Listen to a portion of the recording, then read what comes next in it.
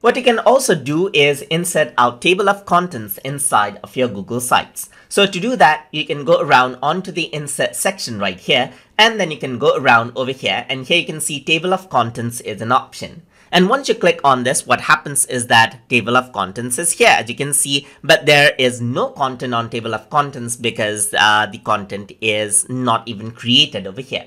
So for table of contents to actually work, you need to add in headings to different text. So to do that, you need to click on text box, and over here, what you need to do is select our title right here and type in, let's say for example, if I were to type in TutorTube, you can see it on the heading right here, just like this. So this is what you have right here. You can flatten this right here and then arrange this out, but let me just go around and add in more text contents to show you how this works. So I'm going to go around, add in a text box right here, and let's say I'm going to add in some regular text and then copy and paste these out right here. And on the bottom again, I'm going to add in another text box, and I'm going to say TutorTube 2 right here.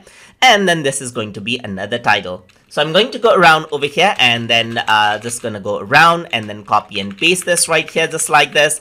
And I'm going to scroll down and over here, click on text box again. And I'm going to say TutorTube 3 right here. So this is going to be the subheading. So I'm going to select heading right here, which comes up like this. And you can also add in some subheading right here. So I'm going to add in some more text right here. So I'm just going to go around and paste this around right here. And on the bottom, I'm going to go around over here and type in heading right here, heading 5, just like this. And this is going to be subheading again.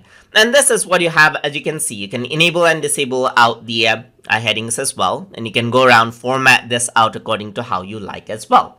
So if I were to go around onto the preview section, then this is what you see. So if I were to click on the top one, nothing happens. But here you can see that it says creating links is not available right now in the preview mode right here. So it is not actually linked out. But let me just go around and publish this out. So I'm just going to go around and say test right here, just like this.